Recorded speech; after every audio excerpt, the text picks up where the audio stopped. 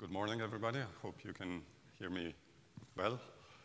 So I'd like to start by thanking the organizers for the invitation to come here, Professor Geinzer, Jan Avci in particular, and also the people who contributed to the work that I will discuss today. These are students and postdocs in my group at ETH Zurich, and also we have collaborators from the Paul Scherrer Institute, the group of Lara Heiderman, and Marta Rossell at EMPA, and then our collaborators at IMEC, Kevin Garrello, Sebastian Cohen, and at the University of Salamanca, Eduardo Martinez in particular. So we will change subject with respect to the first talk and discuss the manipulation of spins by electric currents. And so this is roughly what we call spintronics or spin-orbitronics nowadays. And sometimes I ask myself whether we are doing anything new in this field, right? And then when I listen to superconductivity talk, I'm kind of reassured because superconductivity has been around for more than 100 years. And I think we're still trying to understand it, still trying to improve it. So now, if we look at certain concepts that are around in spintronics, right? One famous one is the domain wall racetrack memory, where information is encoded in magnetic domains, for example, up and down, as you see here. These domains can be injected and then shifted across a so-called racetrack, which is a stripe of a thin film magnetic material, and then detected at certain positions, right?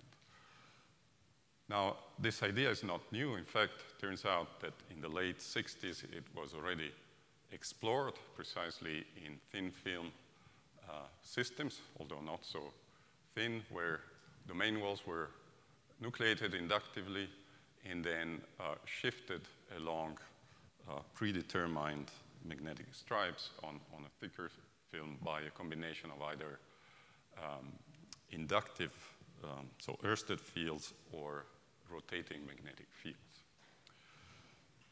And also, if we look at skyrmions, so skyrmions are very fascinating chiral spin objects where the magnetization swirls around with well-defined sense of rotation in different systems. So these skyrmions can also be moved, in particular by electric currents and spin-orbit torques. They can be generated by current injection. They can be detected by Hall effect, magnetoresistance, or optical Kerr effect, for example. Now also here, this is a concept that is quite similar to magnetic bubble memories that some of us may remember from older times, where magnetization was encoded in these cylindrical domains that span the whole thickness of a film. And these domains can then also be nucleated inductively and shifted across different locations of a magnetic layer with superimposed electrical and magnetic elements on it. And this type of memories actually were fabricated, commercialized. There are also personal computers that use this. I think the last one was in 1985. So, and also if we look at magnetic random access memories as we think of them today, right, we have an array of magnetic tunnel junctions where information is encoded in the alignment of the magnetization of the free layer relative to a reference layer. Now, this type of systems are also reminiscent of the famous ferrite core memories that were the most used type of random access memories for about 20 years here. And so here also the information was encoded in the magnetization of a toroidal ferrite core, and it was written and read by current, by electric current. Now, these systems actually, so there were practically 90% of random access memories in the 1970s, in the early 1970s, were made using this system. This is the memory that went to the moon with the Apollo system. And it survived in the space shuttle up to the 90s. because people were afraid of changing systems that would introduce errors. So are we really doing something new in this field, right? And the answer is yes, right? So one point is that we're using different effects to read and write magnetization. And another more practical is that when we look at the performances of these memories, we see that such a memory here, the typical dimension of a magnetic bit is a millimeter in size. This is a picture taken with my phone of such a memory. And so to store 32 kilobits, you need a cubic feet of this type of arrays. Right? And these memories could operate up to a megahertz clock cycle frequencies. They need very large currents for being read and write of the order of an ampere. And so if we compare to what we can do today with magnetic tunnel junctions and integrated on CMOS circuits, then we see that we are indeed doing much better in terms of integration density, scaling, switching speed, and also the power that is required to operate these memories. So if we look at the current architecture of a computer, right, where nowadays magnetic materials are basically used for mass storage, so hard disk drives that store terabytes of data, it is indeed possible to replace some of these higher level memories with magnetic equivalents. The advantage being that some of these, so all of these magnetic memories are non-volatile, which implies a saving power, but also some of these memories are more scalable, for example, relative to SRAM, for example. So there are advantages in using spintronic memories, although there are also many challenges. So it is right now too early to say whether this will happen on a massive scale. Right, so what we are concerned with today is the fact that we can manipulate the magnetization using spin currents and orbital currents, which are generated by charge currents. And so this relationship between the three different types of currents is actually very interesting also from a fundamental point of view. And then if we want to manipulate the magnetization, then we'll see that there are spin textures that are actually better suited to respond to current-induced spin torques than others. And so it is also important to understand this and see how they can be manipulated. So the interaction between a spin-polarized current in a magnetization is well known. We can think of a current, an electric current with spin polarization, so a majority of spins polarized in one direction, entering into a ferromagnet, and this is equivalent to a flux of magnetization that enters into the ferromagnet. And once this spin current enters into the ferromagnet, then the spin current can be absorbed, and that will transfer to the local magnetization a certain amount of angular momentum, and this gives rise to a spin torque. Now the point is, how can we create a spin polarized current, right? And so the most used and famous case is that of polarizing an electric current by letting it flow through a magnetic layer, where the difference in spin conductivity between spin up and spin down electrons polarizes or partially polarizes the current. And then if this current flows through a no-magnetic spacer into a second magnetic layer, it can transfer the spin polarization to the local magnetization of the second layer, and this gives rise to the so-called spin transfer torque. And this is effectively a transfer of spin angular momentum from one layer to the other. Right? And now the advantage of using this type of system is that at the same time that you can manipulate the magnetization of this so-called free layer, you can also read out the magnetic state, because the parallel and anti-parallel alignment have low and high resistance respectively.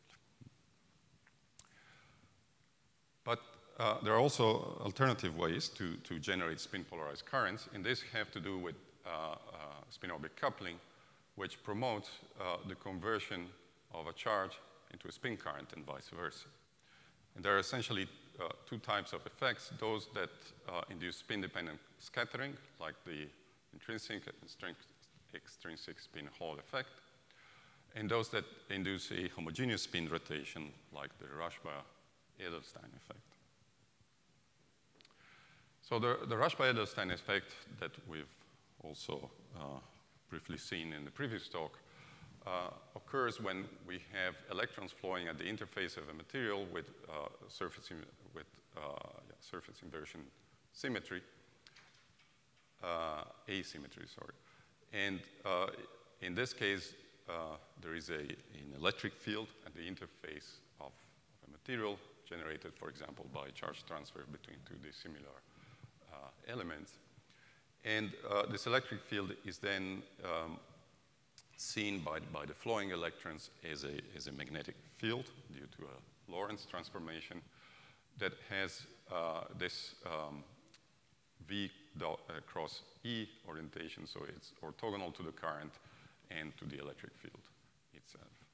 Now, this effective Rashba field then generates a spin polarization along its direction. And so this leads to a homogeneous in-plane spin polarization.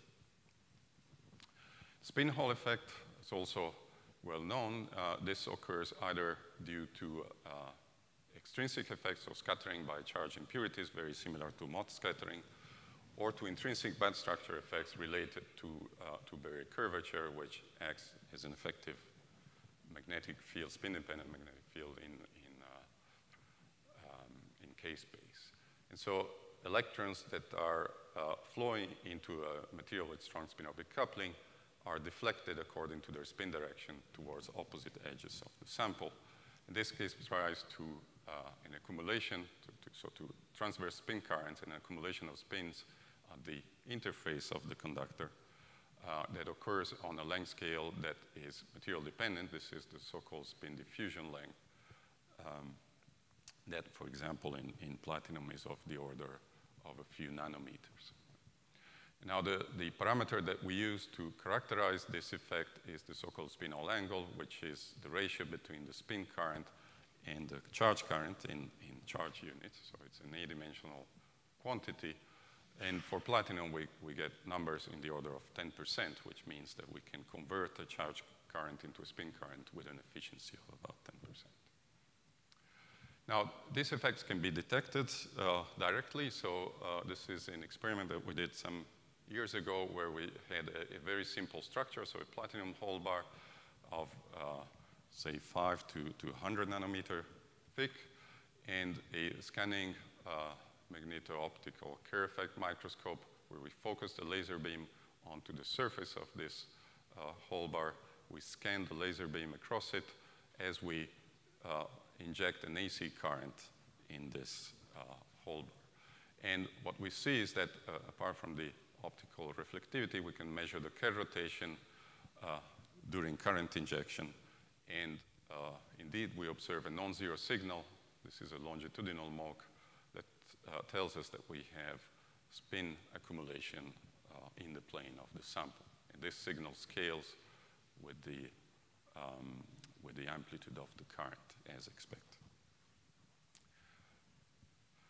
So now if we want to use these effects to manipulate the magnetization, what we usually do is to deposit a magnetic layer on top of a non-magnetic conductor where either a spin Hall effect or Rashba-Edelstein effect are present. And we exploit the fact that the spin accumulation at the interface of this material will eventually diffuse into the magnetic layer and give rise to torques. And just by symmetry argument, we can distinguish between two torques, two directions orthogonal to the magnetization, which we call then the damping-like torque and the field-like torque that act similar to magnetic damping or to a magnetic field. Okay. And we can also consider the effective fields that correspond to these torques. So these effects can be used, for example, to switch the magnetization of a single ferromagnetic layer by injecting current pulses into a planar structure like this. So we have, again, a platinum hole cross here with a cobalt dot, just less than a nanometer thick, perpendicular magnetization. And if we inject strong current pulses, we can reversibly switch the magnetization between up and down due to the action of these torques. So this works quite well, and in fact, we can include these effects in magnetic tunnel junctions. Here you see one that was fabricated at IMEC, where we have a cobalt iron boron free layer, MgO tunnel barrier, cobalt iron boron reference layer, and a tungsten bottom electrode, where we can pass a current and generate, by a spin-Hall effect, we generate a spin-orbit torque. And so if we then look at, we can then inject current pulses in this structure and observe the switching. Now, the interesting thing about this type of devices is that they're actually three terminals. So we have the bottom SOT electrodes for current injection, but we also have the top electrodes for readout, to read the tunneling magnetic resistance, which can also be used to inject the current and therefore apply a spin transfer torque on the system. And as we apply a voltage to the top electrode, we have another effect, which is heating of the junction itself, and also so-called voltage control of magnetic anisotropy, because by essentially electrically gating the free layer, we are changing the charge distribution and the magnetocrystalline anisotropy in this system. So all these effects can in fact be used together to improve the switching properties of these systems. Here you see an example of measurements done on such a device where we first just pulse the current through the top electrode. So this is spin transfer torque switching, where you see that these are single shot time traces of the magnetization in the free layer. And that tells us that the switching times are quite random, in fact. Right? But if we then switch from the spin transfer torque to spin orbit torque, we also get quite broad switching time distributions. But now, if we start applying the voltages and current in such a way that these different effects that I mentioned before combine together in a constructive way, we see that we are reducing strongly the distribution in switching times and also the time it takes for the magnetization to reverse. And we can indeed squeeze these times by a very substantial amount in the structure. Okay, and so these are the switching distribution in terms of so-called incubation time and transition time. We will see later that we associate this incubation time to the time it takes for the current to nucleate the domain, and this reversal time to the time it takes for a domain to propagate across the structure. And so we can essentially switch, if we crank up the currents and voltages in this system, we can switch in very small times, and we're essentially limited by the bandwidth of our measuring system here to go faster. Now, it's easy to understand spin-orbit torque switching in a macrospin picture. This can be done both for perpendicular and in-plane magnetized systems. For perpendicular systems, one also needs an in-plane magnetic field parallel to the current to break the symmetry of the damping-like spin-orbit torque. But essentially, these are well understood mechanisms. However, it turns out that macrospin switching is not what we observe in general. Right? We need very small magnetic systems to preserve macrospin behavior. So in general, we have to deal with nucleation propagation of domain walls, and here is where the spin textures become important. Now, in thin films, we have generally two types of domain walls, Bloch or Nail, depending on whether the magnetization rotates in a helical way or in a cycloidal way. And in perpendicular magnetized thin films, the Bloch wall are generally favored by magnetostatic considerations. However, if we consider how a spin current acts on the magnetization of the domain walls, we have two substantial differences. Right? So in the case of Bloch wall, the injected spin current is parallel to the magnetization in the domain wall. And in this case, the torque is 0.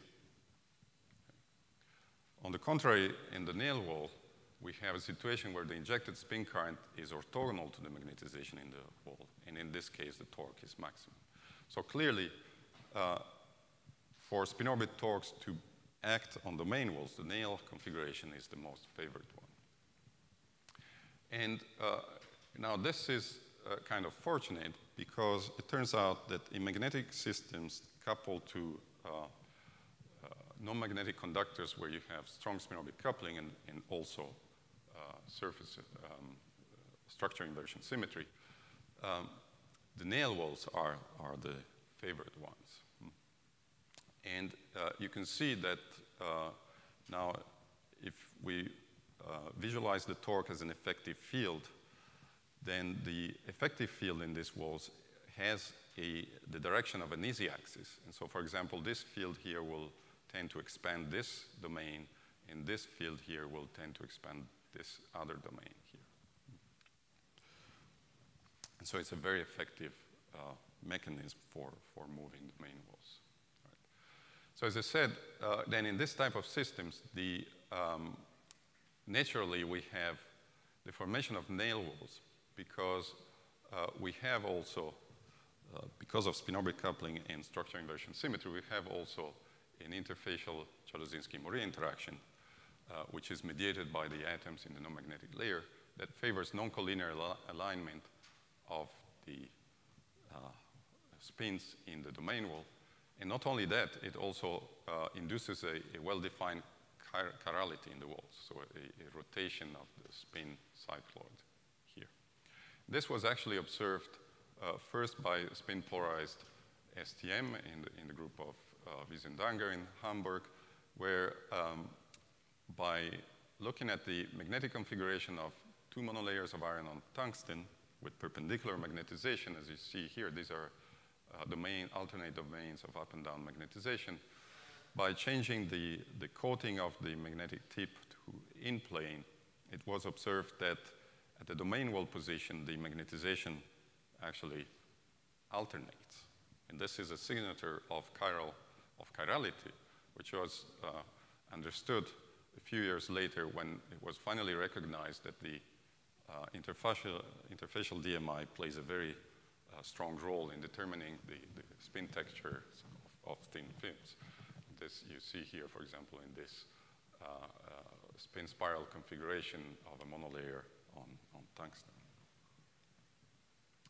Okay, so how does it work in practice? This is a micromagnetic simulation of current-induced propagation of a domain wall with parameters that correspond to cobalt platinum. And so we have this nail wall configuration. We have a damping-like torque, and then this torque is equivalent to an out-of-plane field that will expand this domain. And so then if I start the simulation, this leads to propagation as well as a tilt, which is the result of the combination of the torque and Choleszinski-Morier interaction. And this tilt also leads to asymmetric domain wall propagation velocity. It's important to explain also the skyrmion Hall effects in these systems. So can we see how important are these effects in a real system? So here we made an experiment where we have a cobalt dot about a nanometer thick deposited onto a platinum current line, and the whole thing is deposited on a semi-transparent silicon nitride membrane. So you see this is the platinum current line, this is the cobalt dot, and we mount this onto a PCB sample holder. And we then use so-called scanning transmission X-ray microscopy at the Swiss light source to image the magnetization in time and space. What we do, we focus an X-ray beam with a spot size of about 25 nanometers onto our sample. We scan the X-ray beam, and we measure the transmitted X-ray intensity, tuning the X-ray energy at the cobalt absorption edge, which gives us, at the same time, elemental and magnetic resolution. This you see here, these are XMCD, so X-ray magnetic circular diagrams, contrast maps of this dot for up and down magnetization. So, and then we do a current pump X-ray probe stroboscopic experiment. And so what you see here, this is the, these are the current pulses in red, and this is the trace of the, so it's the integrated XMCD contrast as a function of time. And if we look at the switching events here, see if the movie works. Okay. You'll see that in time, we have first nucleation of a domain, and then a propagation of the domain walls. And this nucleation and propagation events, they follow a very peculiar pattern, which you see schematized here. It tells us that the nucleation as well as the propagation direction of the domain walls are specific to the combination of current and in-plane fields that we use to control these systems. And this, which you see then summarized here, is very specific to spin-orbit torque-induced domain wall motion, where we have, in fact, first the nucleation of domain wall on the side where the magnetization tilts due to Jaluzinski-Murray interaction, external field, and torques, both field-like and damping-like spin-orbit torques. And then the propagation of the domain walls follows a diagonal pattern. That's the direction where the propagation is faster in this system. Okay. And the fact that we can measure this in a stroboscopic way tells us that this is a very reproducible switching dynamics. And in fact, we find it not only in ferromagnetic systems, but also in ferrimagnetic systems. Now here, things are even more interesting because we have two magnetic sublattices that are antiferromagnetically coupled, so the transition metal sublattice and the rare earth sublattice. And so they form a system with a partially compensated magnetization. You actually also have a compensation temperature where the magnetization is exactly compensated. And they're very interesting because they display very fast field or current-induced dynamics, particularly at the angular momentum compensation point. This has been shown, for example, in the groups of Jeff Beach or Yoon-Sung Yang in Singapore. They have a tunable perpendicular magnetic anisotropy. They have DMI. They have low stray field, etc. Now, if we repeat the type of experiments that we've done with scanning transmission X-ray microscopy with a dot that is cobalt gadolinium iron in composition, and we record the traces of the magnetization in an element resolved way. This is for iron, and this is for gadolinium. This is the current pulse. We see that the two magnetizations do not switch at the same time. There is actually a transient region of the order of 2 nanoseconds where we have ferromagnetic alignment of the two on average.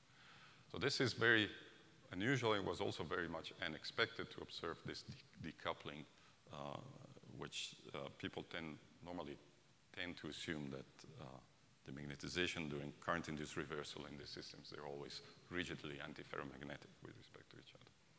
And if we look at the spatially resolved maps, we see that whereas iron switches as we've seen for cobalt, so nucleation of a reverse domain on one side and then propagation of a domain wall, gadolinium doesn't seem to switch at all first, and then it sort of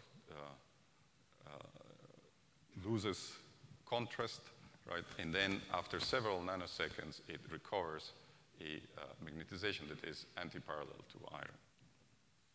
So that's surprising enough, but even more surprising is that if we look at different sets of dots with similar composition, we observe a different dynamics. Now, the dynamics is faster. And we have domain wall propagation in both systems, but the domain in gadolinium is actually delayed with respect to iron. And we have also a third case where the dynamics is even faster, but now fully synchronized. So it took us, I think, about 2 years in measuring six beam times to understand what was going on. And so here are some conclusions. First of all, we have these 3 different cases, right? And then if we want to describe a decoupling of the magnetization, we have to take into account 2 things.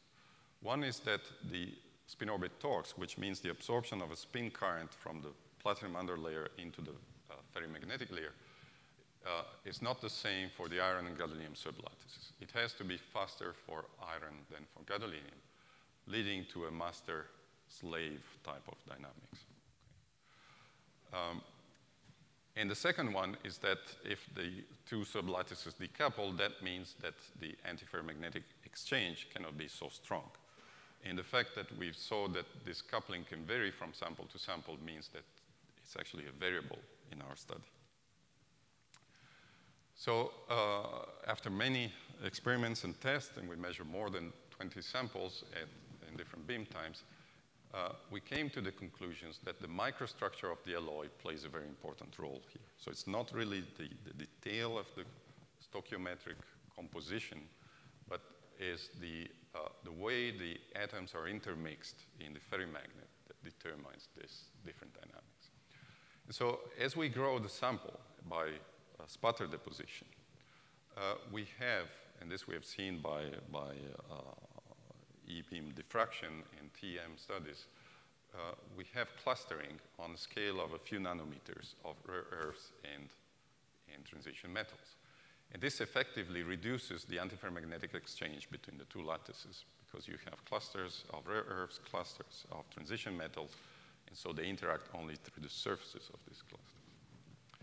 But since the mixing enthalpy of these different elements is negative, over time we get aging, and aging goes with a better mixing of the 2 species, and this leads to a faster dynamics. And so then we think this is what explains the dynamics in this system.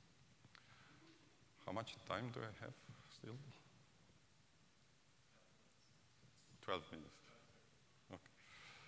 Good. So now in all these systems, the domain walls are nail type or partially nail type, and this also extends to ferromagnetic garnet. This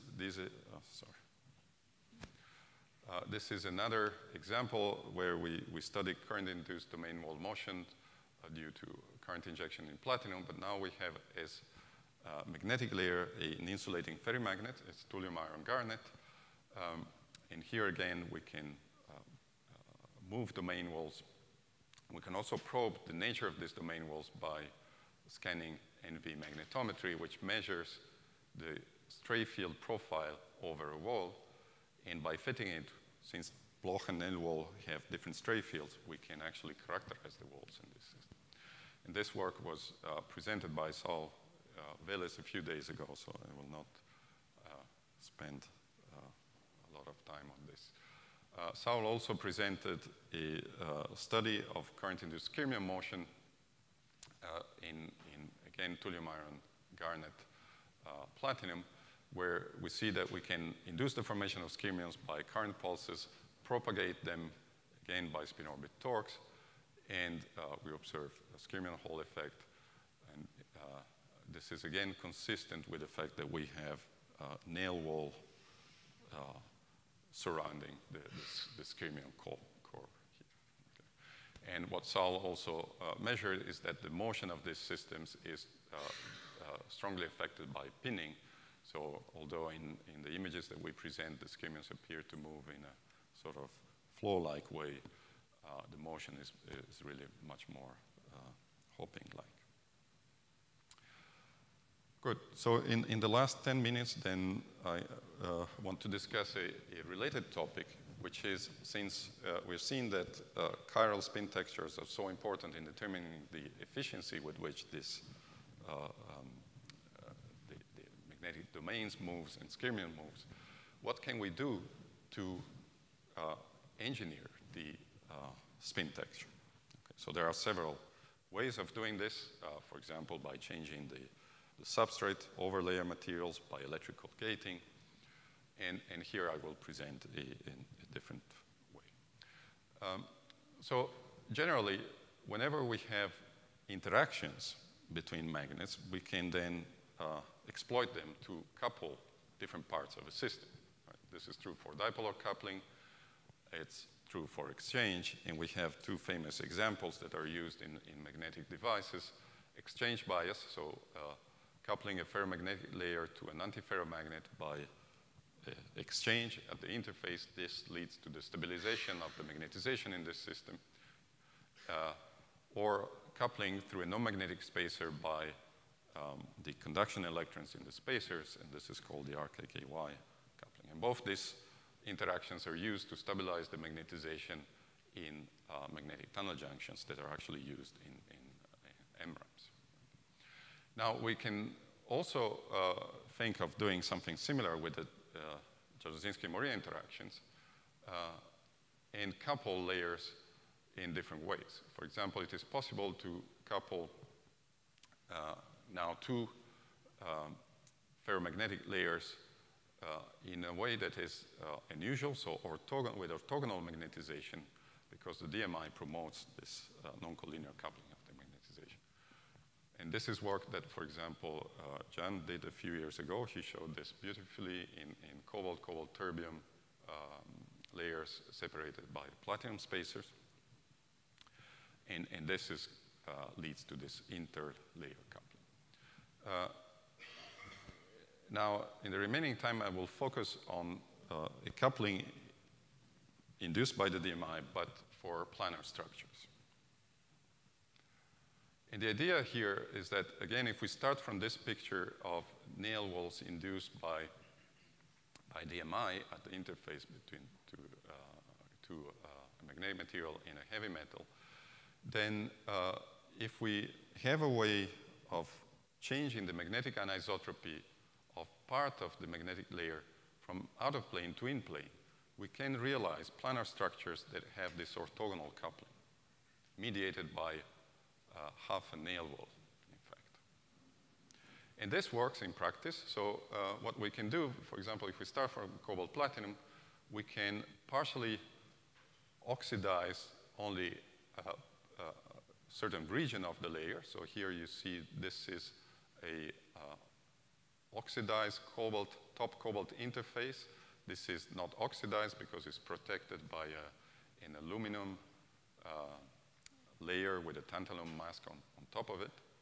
And so the non-oxidized region has in-plane magnetization. The oxidized region has out-of-plane magnetization. This is also seen by polar MOG.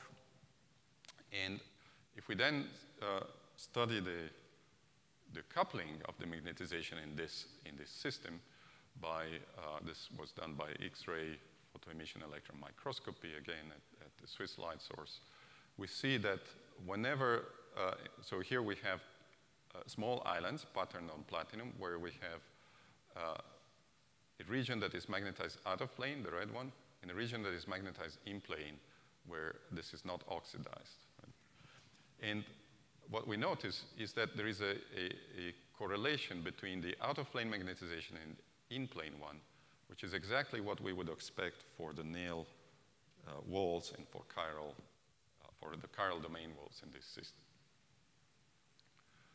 Okay. And in fact, if we measure the magnetization of the out-of-plane region as a function of applied field using the Hall effect, for different orientations of the in-plane region, so either, say, left or right, we see that the switching of the out-of-plane part is actually, the switching field is determined by the direction of the magnetization in the in-plane region. So this is a kind of lateral exchange bias induced by this DMI coupling at the interface. Okay. And we can also use this coupling to induce field-free spin-orbit torque switching of the out-of-plane region in the same structure. Now, it's very interesting to realize couple structures in the plane. So here we can connect two out-of-plane regions by an in-plane spacer. And this leads to effectively antiferromagnetic coupling between the two out-of-plane regions. And we can see that depending on the length of the in-plane spacer, switching one region, which we make larger than the other one, can lead to the reversal of the other out-of-plane region. So these are sort of synthetic antiferromagnets in 2D. We can also make, using the same principle, synthetic skyrmions and skyrmioniums, so where you have more than one winding of the magnetization here. And so here we have different concentric regions that are antiferromagnetically coupled by in-plane spacers. Okay. Of course, these are static objects, and they don't move because they are fixed by lithography on the system. So we can use this in-plane DMI coupling to engineer different effects, so lateral exchange bias, synthetic antiferromagnets. We can pattern artificial spin ices and skyrmions. We can induce field-free switching, and we can also inject domain walls using such lateral interfaces. And this is the last point I would like to show, is that we can modify the magnetization in domain wall racetracks to perform operations on domain walls. So consider such a magnetic stripe where we have patterned an in-plane region inside.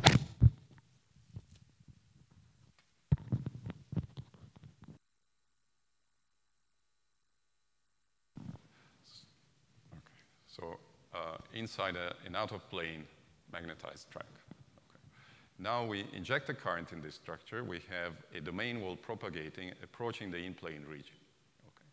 And so what happens in this case is that the approaching domain wall is annihilated on one side of the in-plane region. It flips the magnetization of the in-plane region because of magnetostatic and spin-orbit interactions, and leads to the emergence. It leads to the emergence of a domain wall on the other side of the in-plane regions, but now this domain wall has opposite polarity. So here we have up, down, here we have down, up. This is actually verified in practice. Okay. This is measured again by Stixim. Here, different times this domain wall here arrives, it's annihilated, and it emerges on the opposite side with opposite polarity. So I'll be a bit faster here. So using this effect, we can essentially realize a knot operation on domain walls. So inverting the polarity of a train of domain walls, for example, we can cascade different gates. We can also realize majority logic gates, so where we have more than one racetrack converging at a single region. In this region, we have a thin in-plane spacer that couples antiferromagnetically the magnetization on each side here. And so so the coupling is always antiferromagnetic, but now depending on how many sides of the racetracks are magnetized up or down, say the bottom part will either be up or down, right? And we can then realize different types of structures where, depending on the number on the magnetization direction in the inputs, we have different types of outputs. Here, this is an NAND type of gate. This is a NOR type of gate. And the difference between the two is that we have this third terminal, which we call the bias terminal, that determines which of the outputs will eventually be the lowest energy configuration. Okay, so I think my time is basically up. I just mentioned that we can realize more complex structures by cascading different gates, exploiting the fact that the main walls can cross, they can fan out. So we have this type of operations. And so this is very interesting for the future. And just to mention a challenge, all these things work very nicely, but if we want to improve on this, we need materials where this spin orbit torque efficiency, which is practically a spinel angle, has to increase, right? And this is not only it has to be large, but it has to be large in materials with a low resistivity, because the power required to move the main walls or switch is actually proportional to current square times resistivity. So, and here we see these are heavy metals, these are topological insulators, and ideally we would like to fill this corner rather than this one. Okay, so I'll skip that, and I'll thank you for your attention.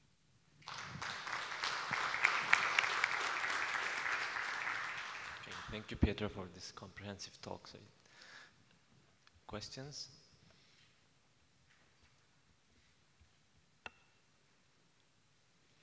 Okay, yeah, maybe I can ask one. Yeah, Ransom.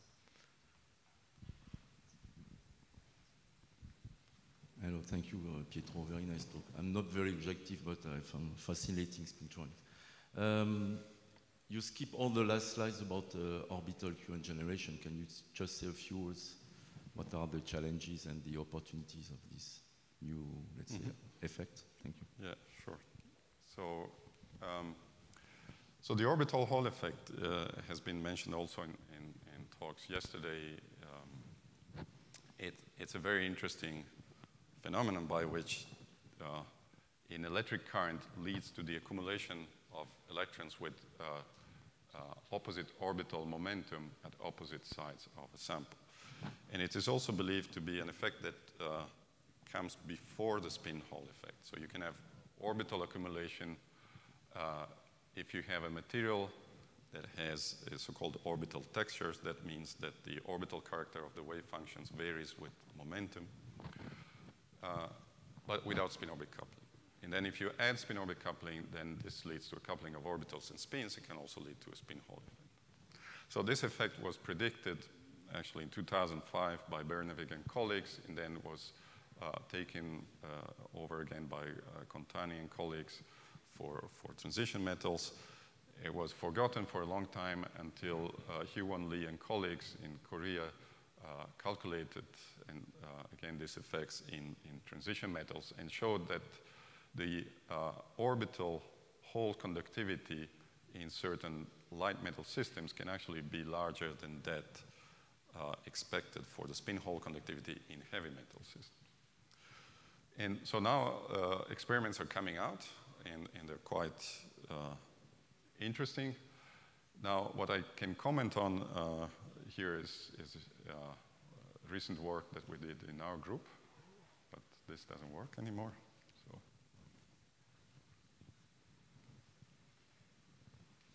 can you move on one slide?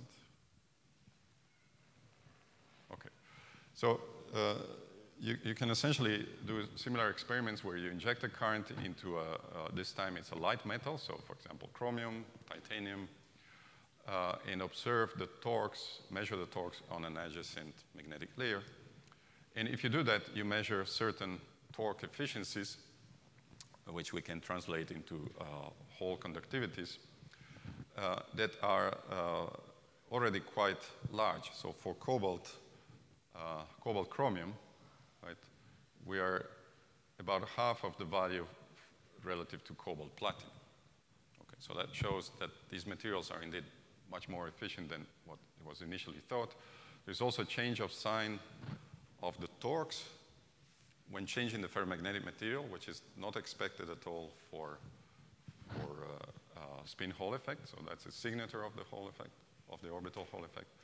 But now what I find very interesting is that if you now insert a spacer layer in between the material that generates the orbital current and the ferromagnet.